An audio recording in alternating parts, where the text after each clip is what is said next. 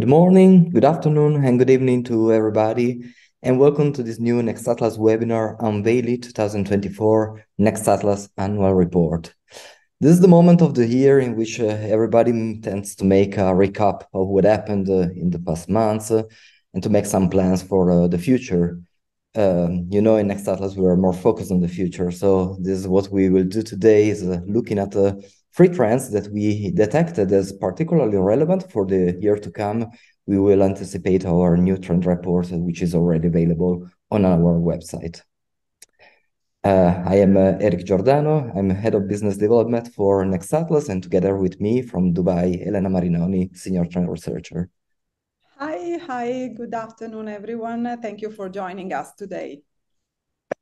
So, as some of you already know, in Nextatlas, we're a kind of strange mixture between data scientists and insight strategists. What we do is analyzing trends, detecting them, and analyzing through time by looking at data on one side, of course. So, with the help of our data scientists that gather data on social media and not only throughout the web, and insight strategies that help us to understand the data, read through this data, and understand what are the implications for different type of businesses. This makes us define ourselves as foresight scientists. And we do this by leveraging the power of early adopters. This means that all the analysis of Nextatlas come from a pool of profiles that are detected at global level of people that speaks before the majority and the mainstream of phenomena that will become then popular. Not only we are following these 300,000 early adopters at global level, but we are discovering weak signals before they go mainstream, so anticipating the debate on great topics that then become relevant topics in different industries. We use, of course, generative AI, and in the last year, we use it a lot, and we started to use it a lot because, of course, it has many potentialities and already many great results, combining the analysis of images and text. And we analyze and update our forecast every week to have always on prediction of global and main markets coverage. So coming to today, today's summary, we have three chapters, as we said. In this webinar, we will present just some of the phenomena that we have highlighted for 2024. These three chapters are slightly different from between each other. So the first two are closer to what you already use, or at least those of you that already know us already use of seeing in Nextatlas, so the forecast for the next year, and some statistics, and of course business cases. The first one is similar, but with an important difference because it looks more in the future, so it's more forward-looking and also gives some perspective that goes also towards mid and long term. And so, Elena, stage is yours, and we expect, of course, throughout all the webinar, your questions. There will be a small session of Q&A at the end of Elena's presentation. Thank you again, Erich. I'm really pleased to have the opportunity to take you through the highlights of our 2024 Nextatlas report. We'll be commenting together these three micro trends, and the idea is, of course, to provide you with food for thoughts on then how to leverage these trends, transforming them into ideas, brand activations, new strategies, or collabs. So the very first trend, we are now going to delve into results somehow as a reaction from the so-called scaling down attempt, which has characterized the 2023. This trend, named Little Threat Culture, is about a desire for personal gratification. This need for personal gratification is resurfacing in the face of enduring economic constraints. In a nutshell, this trend is about consumers who find relief in micro-dosing their gratification, treasuring the ordinary through small everyday rituals. Interestingly enough, the little threat culture trend is expected to grow by 36% over the next 12 months. Little threat culture as a trend is about, for instance, indulging in small pleasures, discovering joy in the ordinary. It's about the beauty of simplicity that especially younger generations crave for. It's about morning rituals that are evolving into curated experiences. Whereas semantics-wise, for instance, the expression romanticize your life is, as you can see, expected to increase in popularity by 40% over the next 12 months. There is another term, glimmers, meaning the micro moments of joy able to influence our central nervous system. Glimmers are, in a way, the positive alternative to triggers. This term is expected to increase by 68% in popularity over the next year. Let's have a look together at the data behind this trend. The trend prominently resonates with Gen Z and millennials. The trend manifests itself across different industries, but in particular, it's relevant in the food and beverage field, in retail, and in beauty and cosmetics. From the point of view of the value set of the people that are more engaged by this trend, it attracts from narcissists that are, of course, driven by a very strong need for personal gratification to more eco-conscious people. The little threat culture trend is based on the need to reshift the ordinary by elevating it. How? It's quite simple. It's through small rituals. It's through small pleasures in the everyday life, such as enjoying a coffee with a friend, such as breakfast intended as an everyday ritual, or rituals such as slow walking for a few kilometers to detox, or dancing in the subway like a true queen while commuting. This is actually exactly the case of the MAC Cosmetics campaign that maybe you have seen, that maybe you have heard, because it's really huge on TikTok also.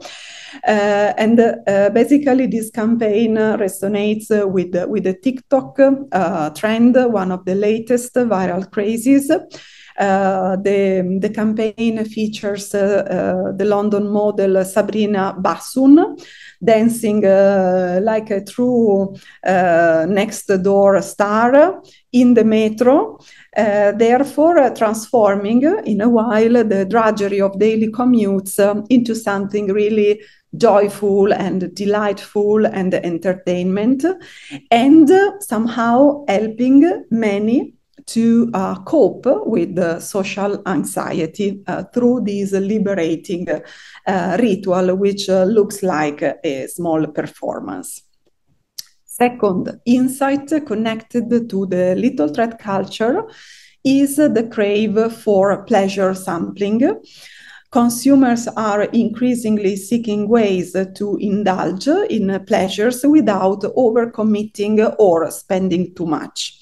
They crave bite-sized, easily digestible and affordable experiences that actually allow them to sample, to savor, and to move on effortless in case they don't like the product.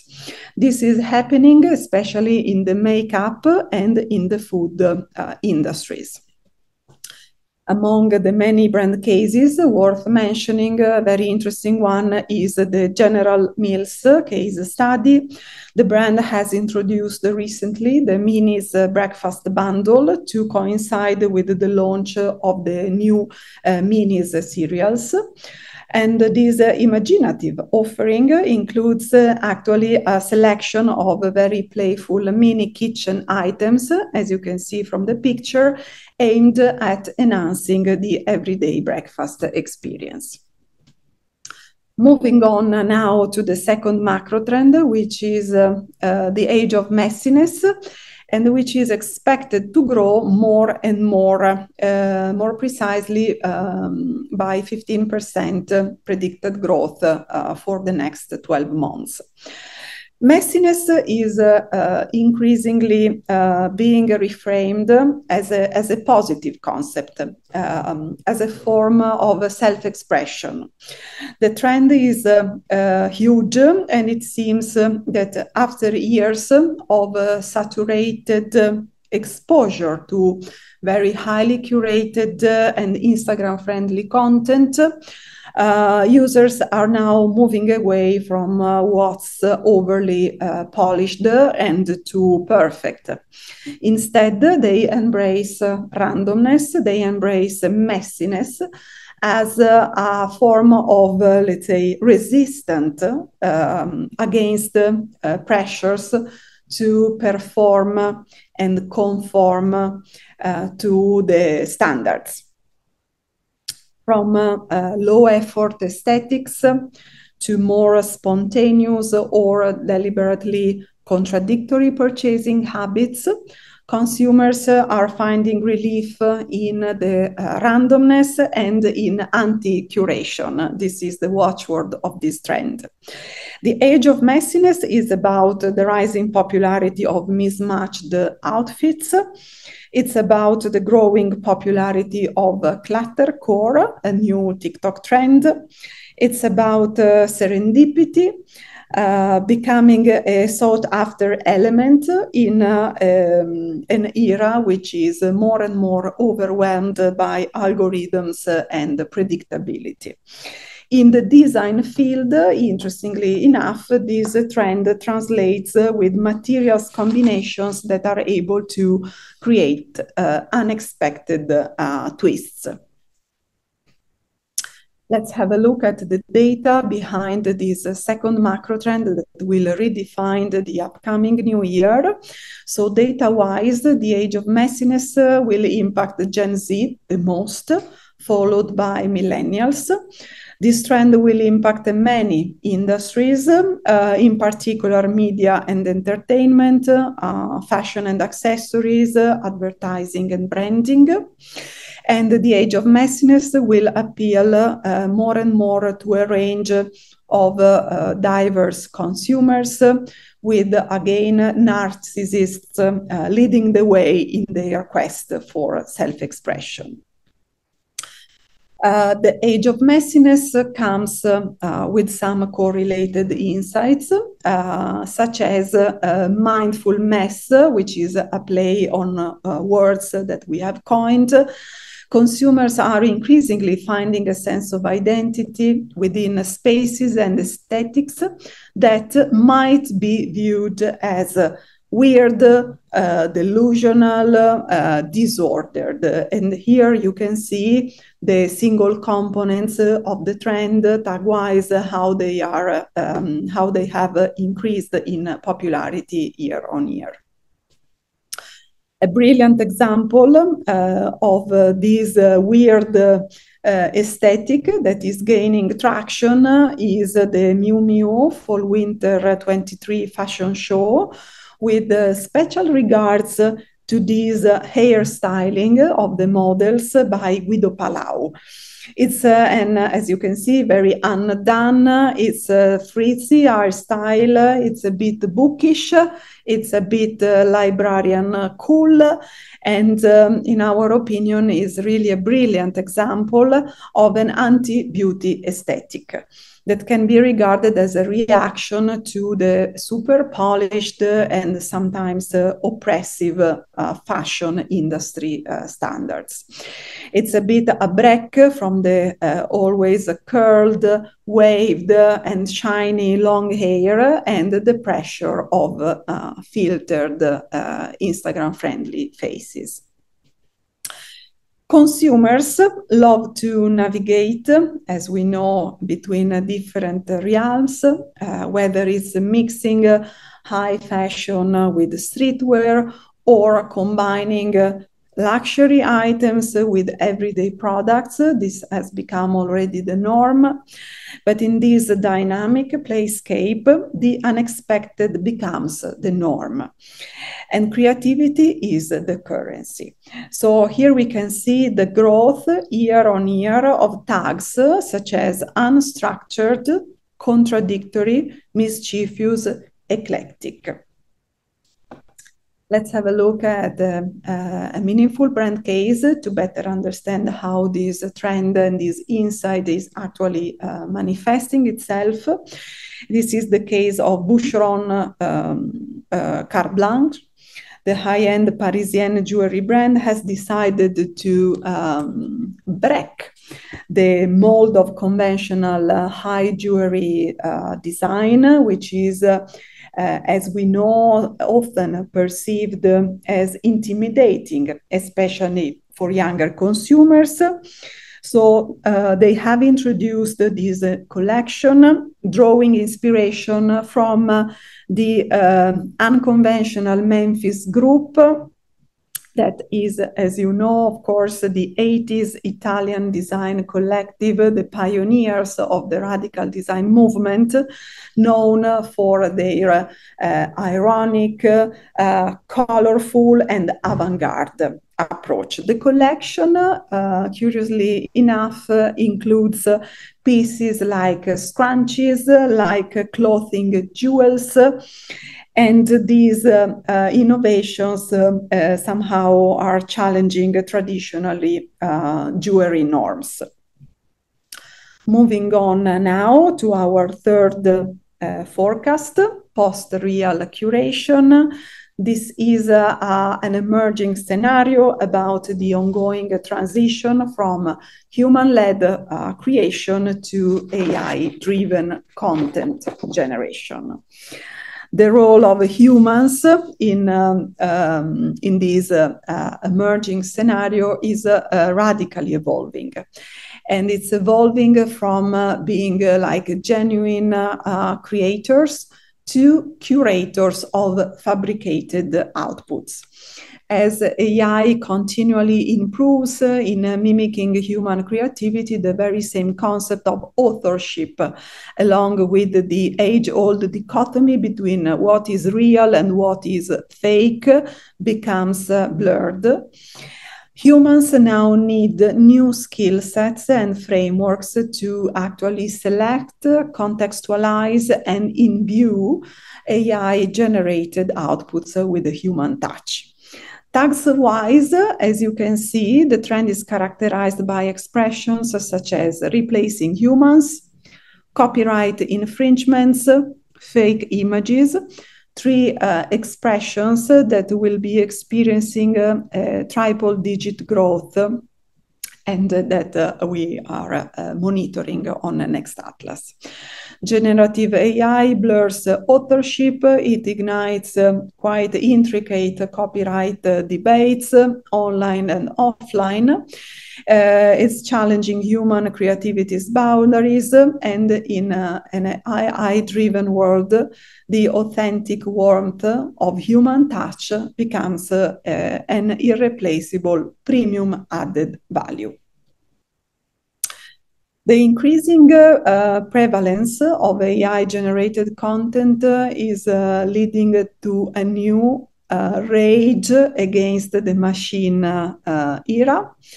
This is apparent from the emergence of new competencies, ranging from the use of algo speak to circumvent censorship and boost visibility in algorithm-driven feeds. but it also includes the application of data poisoning techniques, all aimed at counteracting AI's influence and cope with the AI and the privacy concerns from the ethical point of view. Let's have a look at a couple of examples to better clarify this scenario and to see how it is actually manifesting itself through brand ideas, innovations, and so on. Nightshade is a tool that enables artists to embed alterations to their artworks pixels before online uploads. If the art is captured from an AI training data set, these changes can actually disrupt the resulting model, leading to erratic outputs. By poisoning the training data with this tool, it can basically corrupt the subsequent versions of image generating AI models, such as DALL-E, such as Midjourney, or Stable Diffusion. So leading to expertly flowed outputs. Finally, driven by a fear of homogenizing experiences, we are witnessing a renewed appreciation for human curation.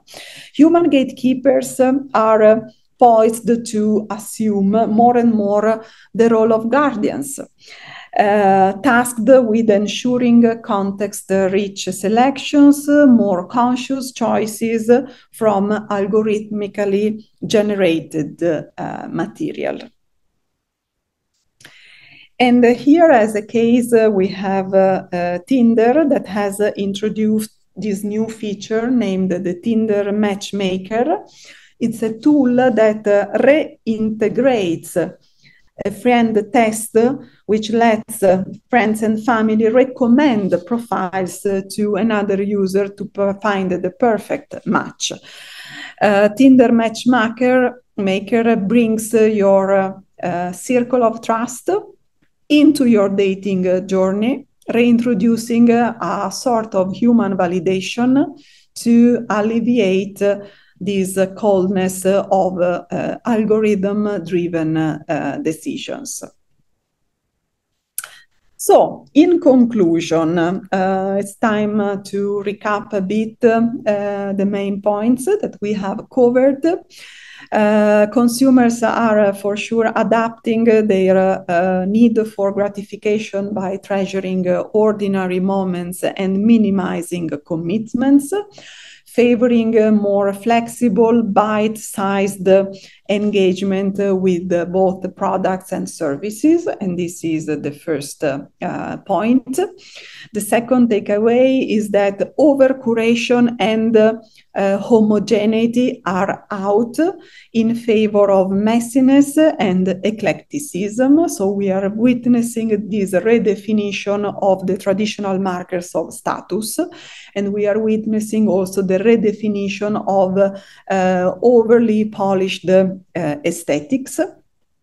And the third takeaway is that in the age of post-driven creativity, prompt-driven creativity and new skill sets, but also actually new ethical paradigms will be more and more key in order to learn how to interact and collaborate with AI. So we have reached our conclusions. Actually, in the extended version of the trend report, you will also discover the industry-specific key takeaways resulting from these three emerging macro trends. So for the moment, I thank you very much. Erich is back, I suppose, to start our Q&A session. Thank you. Yeah, thank you, Elena. So as we said this is the moment for your questions. We already have a couple of ones we can answer to. The first one comes from Marta. I would say it's a meta question, because what is the contribution of AI to this report? I can answer to that. I believe that we are quite in line with what Elena was saying regarding this part of human gatekeeping, because this is the way we have been working from the beginning in Nextatlas. So there's always been a lot of data analysis in Nextatlas to detect trends and to measure them through time. In the last year, generative AI started to contribute a lot into our analysis, and for the one of you that have already been using Generate, it's quite obvious. But there's always, let's say, a moment in which there's some human that has to take a decision and consider what is emerging from the analysis. This happens in Nextatlas, for example, where in the validation of all the findings that are emerging from the analysis, the facts, insights, and trends that you have seen in this report and in our materials in general. And also, for example, in the curation of this report, which is a curated selection of phenomena that are emerging through our AI-driven machine. So let's say that there's a huge work that is made by the machine, but a very, very important clue at the end that is given by human curation and our insight team. Then we have a second question that comes from Olga that is asking, what does core mean? I believe it's one of the keywords that were rising in one of the trends. In the second trend, the age of messiness, this was one of the tags that we have highlighted. Well, in a nutshell, core is a style of video editing, let's say. Very short clips, meaning 20 or 30 seconds. And this video result from a very messy combination of memes, movie scenes, celebrity interviews, video games, and so on. And in the background, there is this super melancholic melody. And by extension, core, which is also a huge trend on TikTok, is considered the art form of Gen Z. Okay, thank you, Elena. There are still a few questions, but I believe since time is running out, we will answer to this question by email to each one of you. So let's say, wrapping up this session, what we can still say is that in the report you will find more elements than the one that we had the time to present today.